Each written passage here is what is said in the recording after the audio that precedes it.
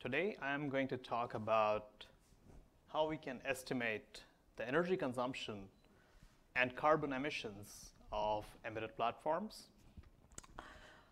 I'll quickly introduce myself. My name is Aditya, and I am a graduate student at ETH Zurich. I do research at the intersection of computer architecture and operating systems. With that out of the way, let's get some brief background into the problem, what we're talking about. So I hope all of us are familiar with embedded systems, and embedded systems can have multiple energy sources. You can have direct input source, you can have a USB powered system or Ethernet, right? You can have battery powered embedded systems. This can be a chemical battery or a lithium ion cell, right? And we can also have energy harvesting devices. For instance, a solar panel powered system. Now, one thing that is common to all of these systems is we want to use the maximum, no, I'm sorry, we want to use the minimum amount of energy to perform the computation, okay? I hope all of us are on the same page that our objective is to minimize the energy consumption. Why is that? We want to minimize the energy consumption because battery capacity is a major constraint for design, for user experience, and we see it reflected in many devices. For instance, we see it reflected in cell phones, we see it reflected in these kind of devices, we see it reflected in upcoming technologies like AR and VR headsets. So we have to solve this challenge, or we have to be smart about it. Now, with that, I hope all of us are on the same page, and let's dive into the problem. If I ask you, how would you calculate the energy consumption of a system? I guess all of you would have an answer to that, right? All of us are aware of the simple equation which says consumption is equal to power times the latency. Power is determined by the hardware, and latency is to a great extent determined by your software. Programmers often optimize latency using well-established tools. For example, the Linux perf, and using well-established metrics.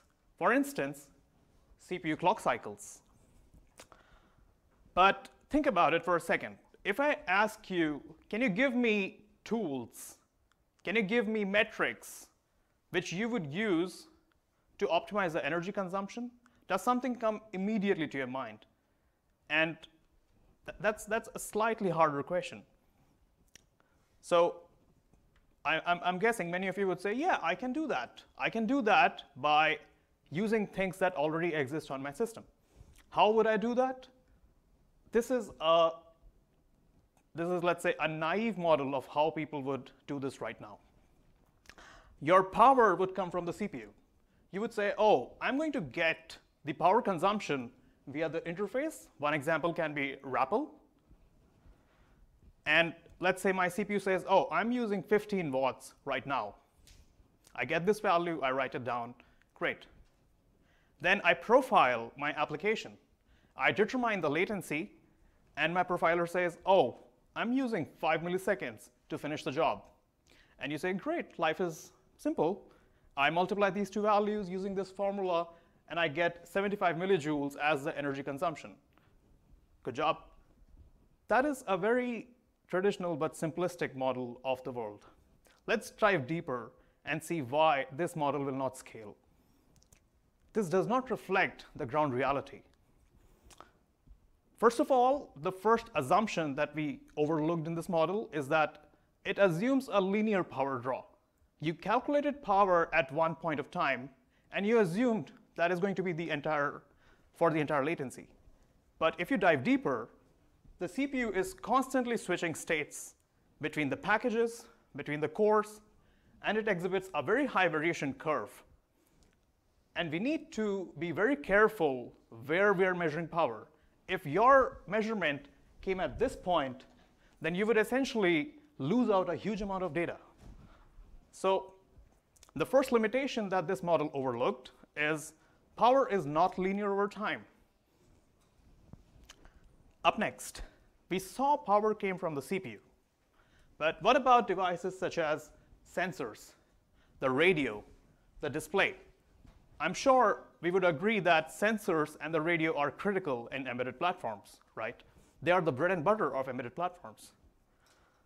Power is often not dominated by CPU. We have experimental data which shows that very often these sensors will dominate the CPU for a huge amount of time, for most of the program's runtime. In fact, these sensors are often running constantly polling every few milliseconds as compared to the CPU, which spikes up and then goes down. So the second limitation that we missed out was we need interfaces to talk to these devices, and these interfaces are not available. Finally, let's keep going deeper. Even for the CPU, we have platform-specific interfaces. So we talked about RAPL. RAPL is available only on Intel. I tried to use Linux perf on an ARM system, and perf said, I'm sorry, I cannot calculate energy on this system because I don't know this CPU. So we have to build platform-agnostic interfaces. And I would summarize these three limitations with this statement. We are inaccurately calculating the system's energy consumption, and we're looking only at a fraction of it. We are not even seeing the entire picture. We don't know where is the energy going. And if we want to minimize it, we have to measure it correctly.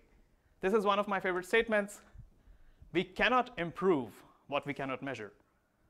So the goal of this project is to understand how we can measure better, how we can understand better.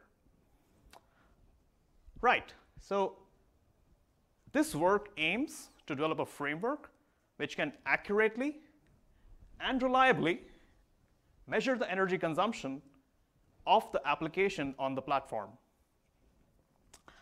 Once we have this data, we also want it to be useful, because data without utility does not get used. So we want to report these statistics to the end users in an easy-to-understand format.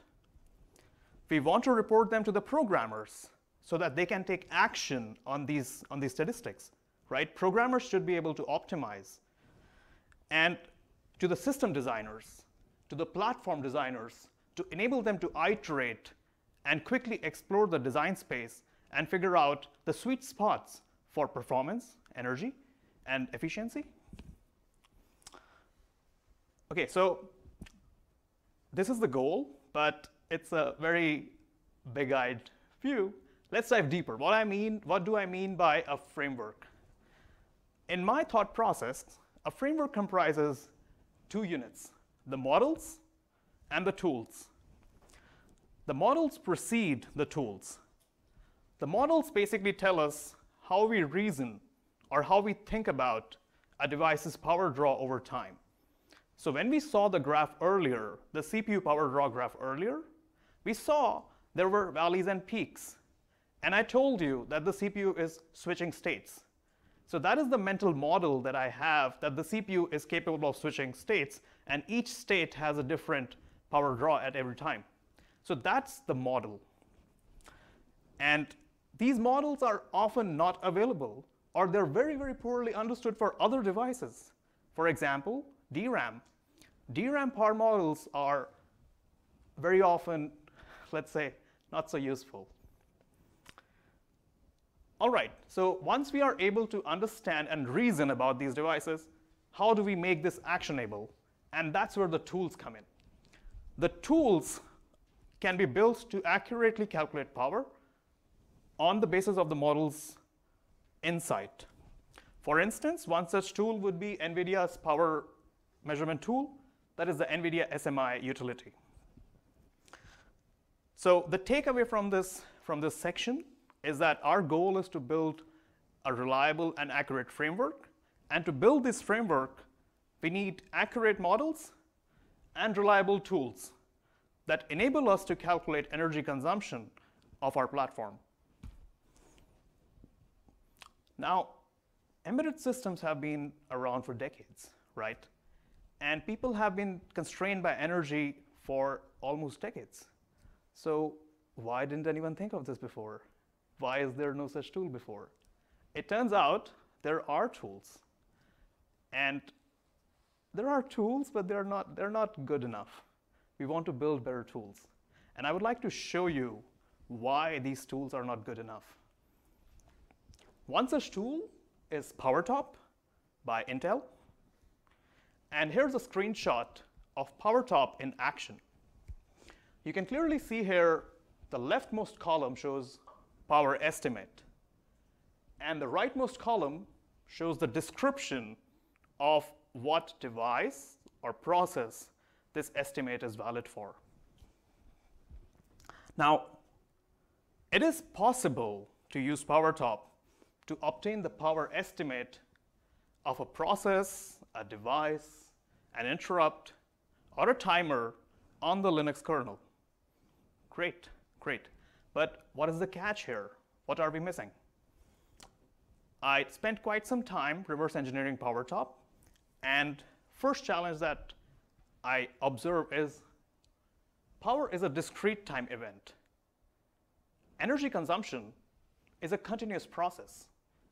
Energy consumption has a higher correlation with your battery drain as compared to power. You can have a spike and then do nothing for the rest of the time, and that's not going to affect your battery at all. But if you have a tiny power draw for almost all the runtime, that's going to affect you much more severely.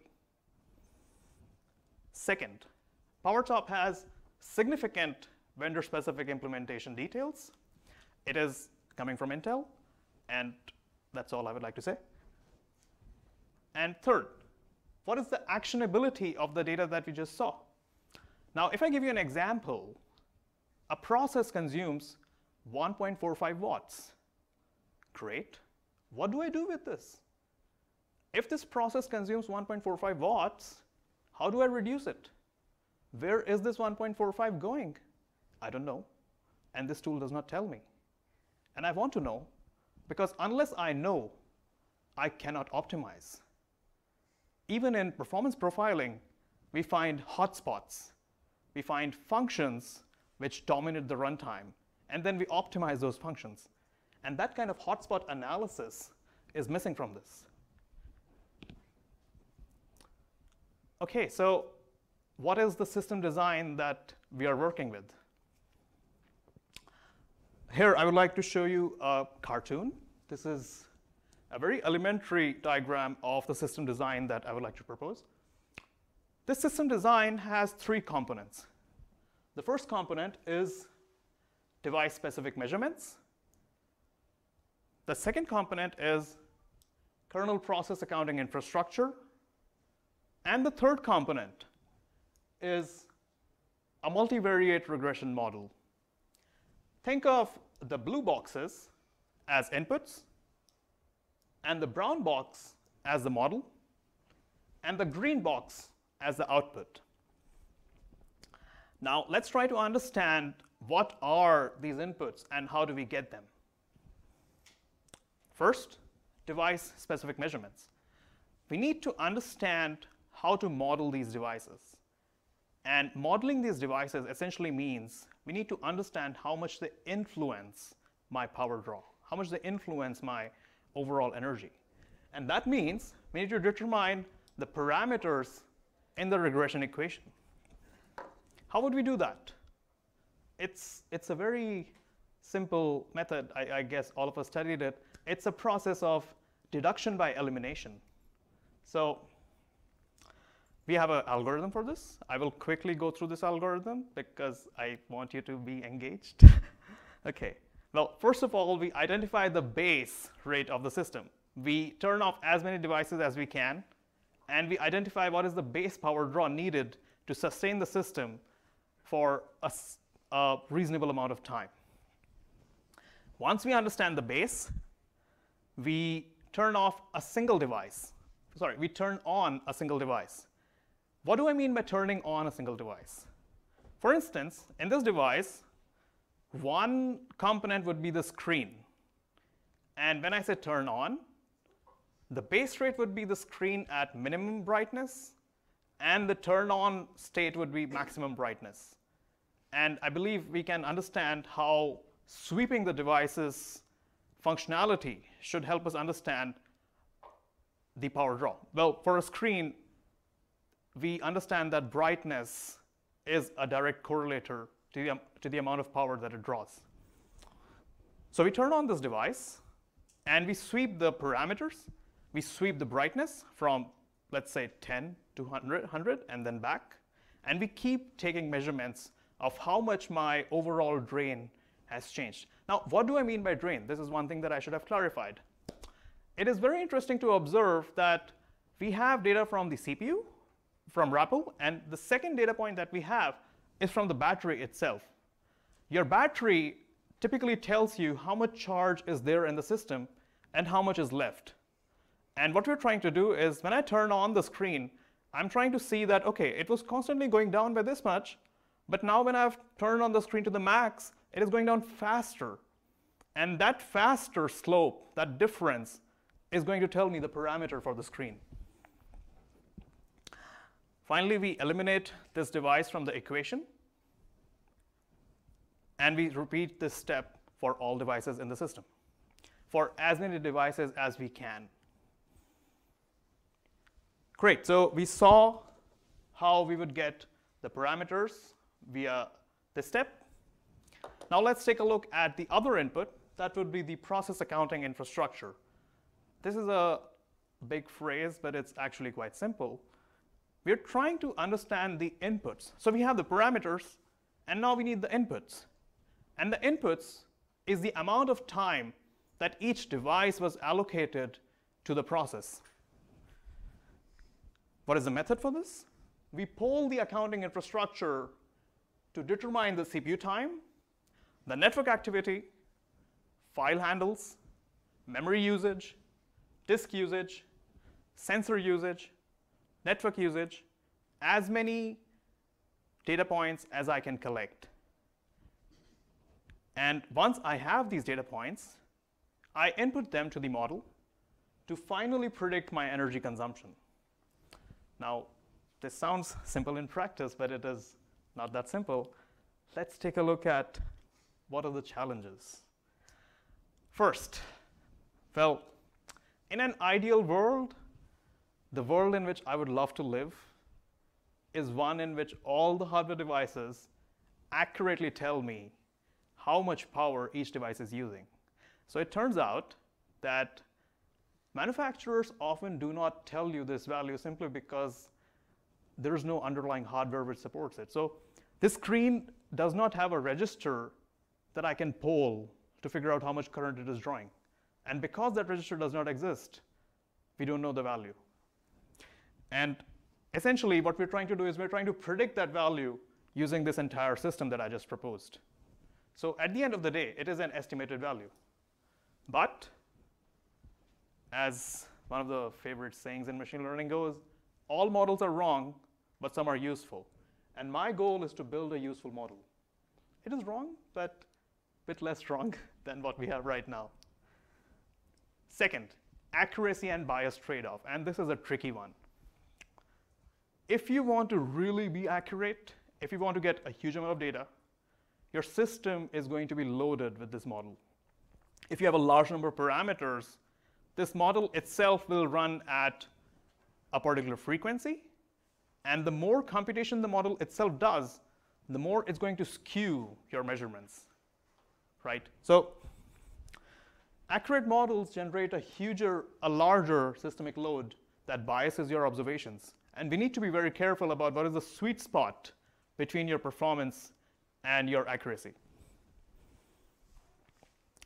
Third, this is a bit tricky again.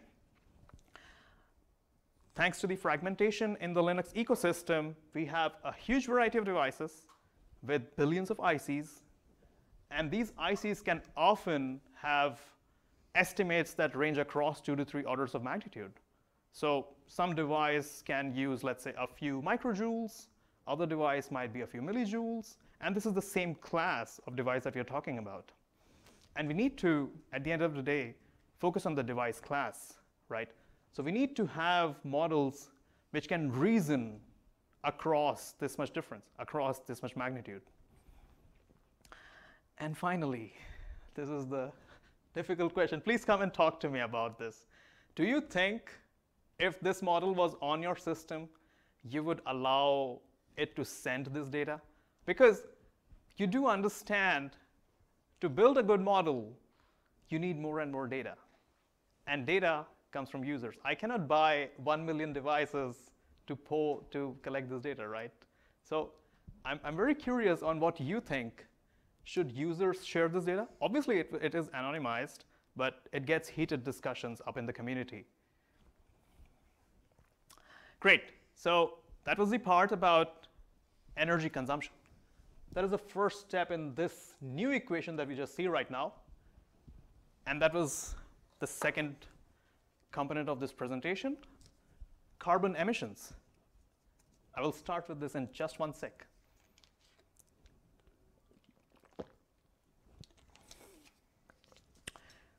OK, so we talked about how to calculate energy consumption in a more reliable way.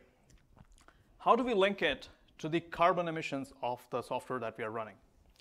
And it turns out that you can link it via this phrase called energy composition. What does it mean? Energy composition depends on multiple factors. Energy composition basically indicates what was the carbon emission of the electricity service provider. So if you bought your electricity from, let's say, a green source, let's say a solar panel-based company, or if you bought it from, let's say, a coal-fired power plant, this number would change significantly. It also changes across countries, because different countries have different compositions of electricity providers. It changes based on the time at which you drew power. So for instance, if you charge your device in the afternoon, that would be when the solar power, the solar panels would be at full power, right? If you charge the device at night, then most likely it is getting charged from a fossil fuel-based power plant. So there are frameworks out there which allow you to reasonably determine what is the energy composition at the particular geolocation, at a particular time instance, and retrieve that data via reasonable APIs to obtain the carbon emission of your application. And there's also a significant amount of work. If you immediately think about it, if it's influenced by time, I can shift my workload to a different time to reduce the carbon emission.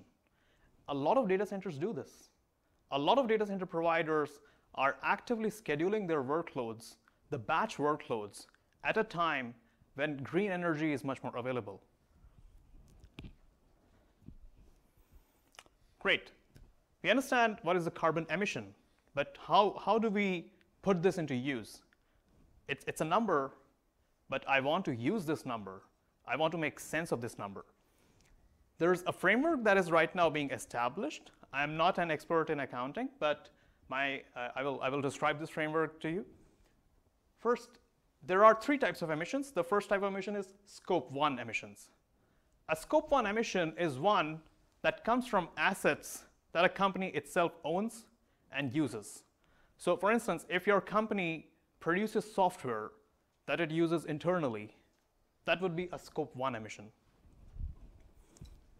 Second, scope 2 emissions would be emissions that a company causes indirectly, right, from the energy that it purchases. So for instance, if your company is located in Norway, then it would purchase energy from a very, very green power plant. Whereas, let's say if it's located in a different country which has a higher composition of fossil fuel-based plants, then scope 2 emissions would look significantly different.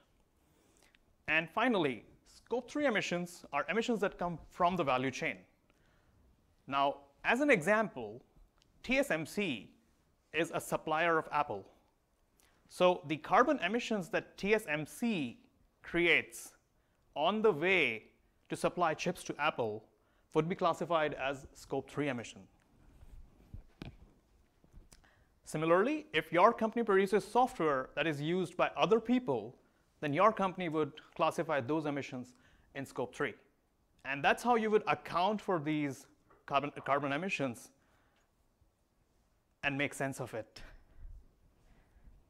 Okay, all said and done, let's take a look at how we're going to put all of this into use, how we're going to put this into practice. For the end users, I have built this utility. It's very primitive, but it is there, which tells them in an easy to understand, in a useful format of how much energy their applications are using on Linux. Okay? You can see here there are different components, and there's an application. So it tries to distinguish where is your battery going. For programmers, we want to expose an API that enables them to take action. Okay? So we want to indicate devices with the highest energy consumption so that the programmers can optimize for those. An example use case would be if I can directly provide energy efficiency based code optimizations in the programming platform. That would be great. If I can see, oh, this for loop is going to take 1 kilogram of carbon. Let's break it down into a while loop, or let's break it down into something else. Let's break it down into a function. Or to just be aware of how my thought process, of how my programming process creates different emissions. And finally, the third stakeholder after end users and programmers would be system designers. And for system designers, we want to provide tools that enable them to iterate much faster. Designers need tools to explore the design space. The design space can have different, different axes, right? One axis can be performance. Another axis can be energy efficiency. A third axis can be carbon efficiency. So despite being aware of these axes, it is very hard to actually explore different points without manufacturing the device itself, right? And that incurs a huge amount of cost. So we want to reduce the cost of experimentation. We want to reduce the cost of exploration in the design space and help the designers with better tools. Great. So that brings me to the conclusion of this talk. If there's two things that I would love for you to take away from this, these two key takeaways. Forget everything else, just keep these two with you. First, we cannot improve what we cannot measure, okay? And measure correctly, not just an arbitrary number. And second, non-CPU system components can also dominate your energy consumption. We need to break out of that mindset, that thought process that CPU is everything. That thought process has its uses, but I would argue that we also need to think out of the box. Thank you very much. Arigato gozaimasu.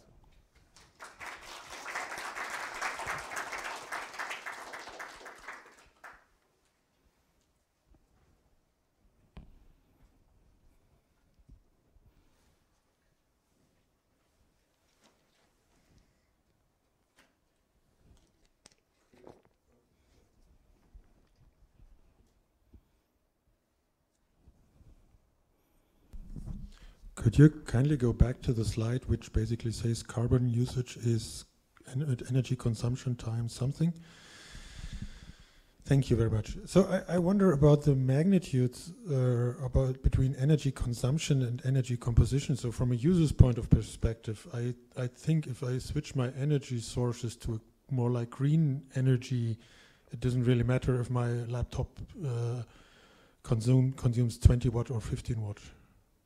Because my maybe naive assumption is that the composition where the energy comes from plays a much bigger impact on carbon footprint than the usage of a laptop. Am I right or am I wrong? or what is the magnitude between those two for today, basically like this? Right. So just to repeat the question, we need to understand how much energy consumption influences my carbon emissions as compared to the composition. This is a great question. I would say both of them influence equally, but if you think about which one you can change, if I live in a particular region and if I work in a particular region, as an end consumer, it is much harder for me to buy green electricity from another source. I tend to think of electricity as something that comes out of the plug, and not that if I want to reduce my software's impact, I'm going to use from the power panel. So it is much harder as an end consumer to control for energy composition. And that is why consumers can have a more impact by pulling the levers that they have, and that lever would be their application. Does that answer the question?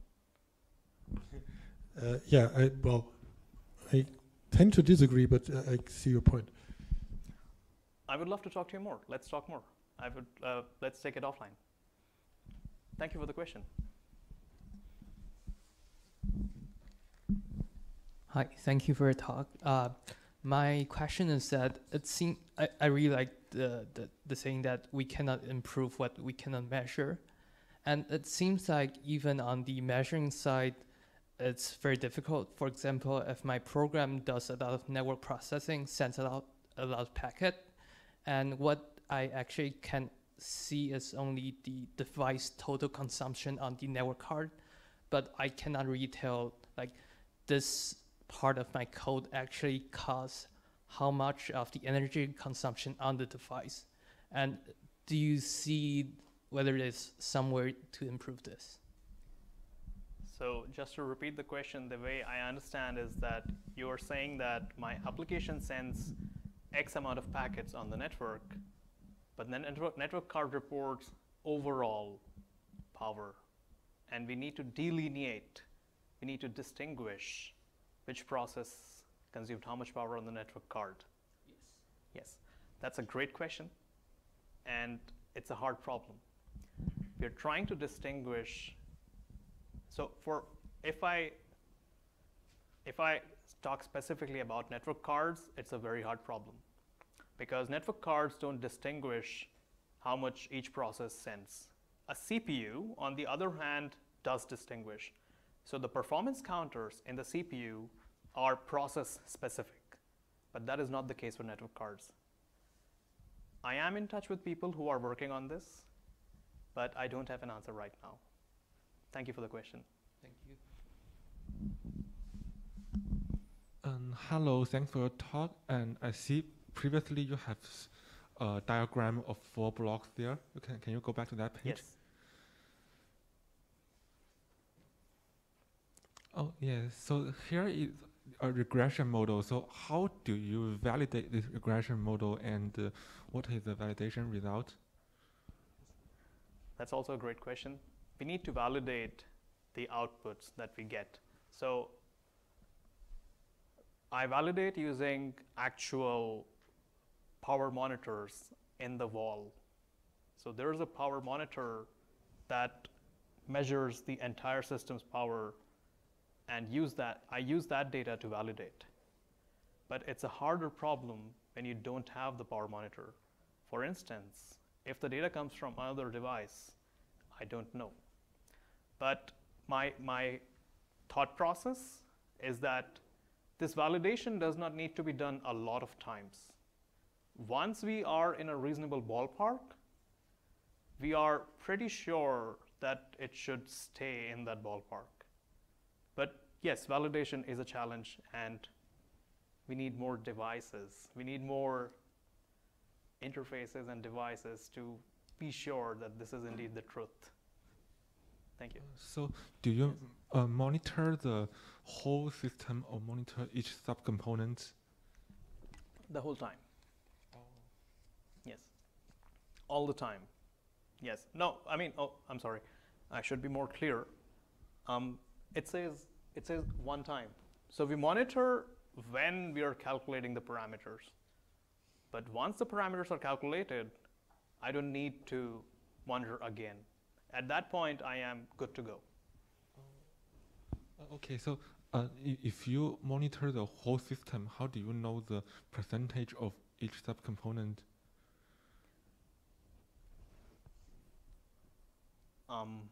Using this elimination process. Oh, okay, thank you, I got it. Yes. I have a follow-up on that elimination process. So in case of embedded devices like cell phones or even a car for that matter, so you can't turn on a display even without a CPU being on. So like how do you switch off CPU and just turn on the display to eliminate? So we don't switch off the CPU.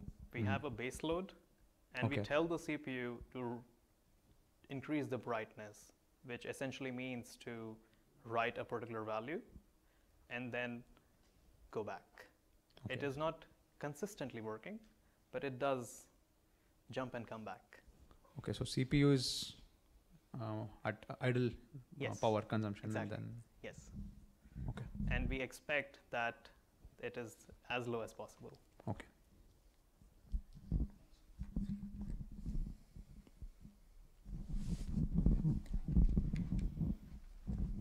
And so thank you very much for your talk. I'm wondering here, I've seen your slides, I've seen the talk. I understand where you want to go. What are the sort of intermediate steps that you believe are necessary? What would you need the community to help you with to get to that point that you want to get to? Okay, so just to repeat the question, we want to understand how do we get to the end goal? What are the steps to get to our destination? That's a great question. Thank you for asking. And I need more data. I work to build models. My research is about understanding those devices and building the models. But once we have the models, we also need the tools. We also need the validated data that supports those models. So if you have any data, or if you are working on this problem, please come and talk to me. I would love to help you. I believe that the more we work together to solve this problem, the more data that we have, the more useful and the more accurate this entire system becomes. I would love to talk to you. Please come and ask.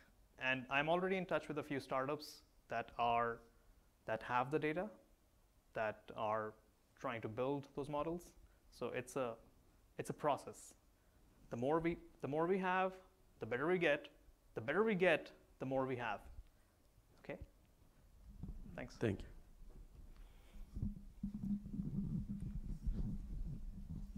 So hi, thank you for the presentation.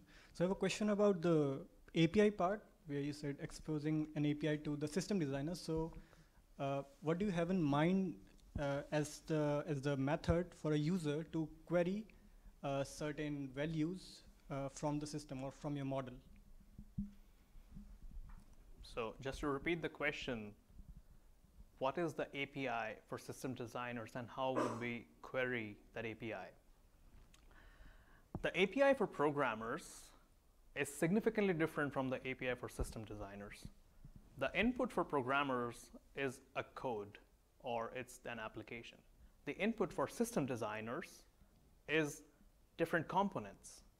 It's a completely different exploration space. So how we would query that API is, we want to provide different, so we have a design space. Let's say that I can use 4 gigabytes of RAM versus 8 gigabytes of RAM, and I can use processor X versus processor Y. And we can already see there are 4 points in this design space. And that is the design space that system designers need to explore. So they need to provide what devices they're looking at. And based on the carbon emissions of those devices, those would be operational and embodied carbon emissions. We can calculate where do they lie in the design space? And that would be the API for the designers. Does that answer your question? Okay, so let's say if I'm developing some application, so how do I know how my application will impact the energy consumption? Is there a way, is that covered by the API? So the question is, if I'm writing an application, how would I know what is the energy consumption of that application? Right. Yes. So in this case, we would need to provide the application as well as the platform which will be used to execute it. And once we have both of these inputs, we can calculate the energy of the application. And we can also calculate the carbon emissions of the application. System designers typically have a much larger design space. Let's say they understand the application. They don't have the detailed application itself, but they understand. And they have the tools that they will use to build the platform. And all of this needs to be input to understand how we would look at that design space. Does that?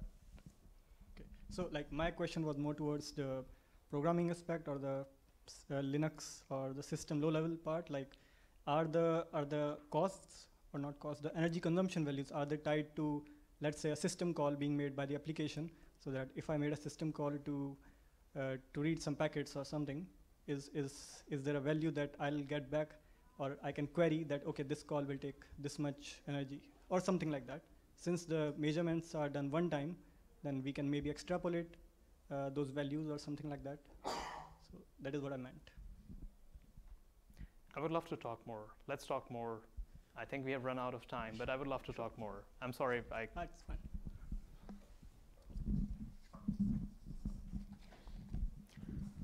Arigatou gozaimasu.